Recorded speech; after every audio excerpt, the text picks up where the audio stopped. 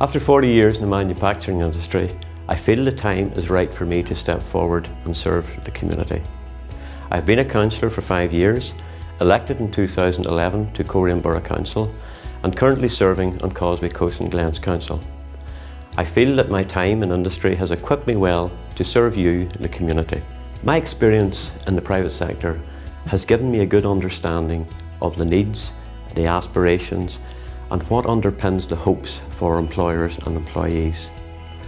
I want to see East Londonderry prosper. I want to see the area move forward. And I want us to live in an area which is recognised truly for its tourism potential and how we can build and capitalise on that. The Ulster Unionist Party offers people leadership that they can trust.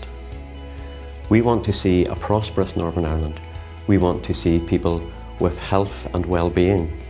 The current executive has failed. We offer an alternative. This is not as good as it gets. With your help in the next Assembly election, we can make change. On the 5th of May, I am asking you to vote for me, William McCandless, and my running mate, Aaron Callan.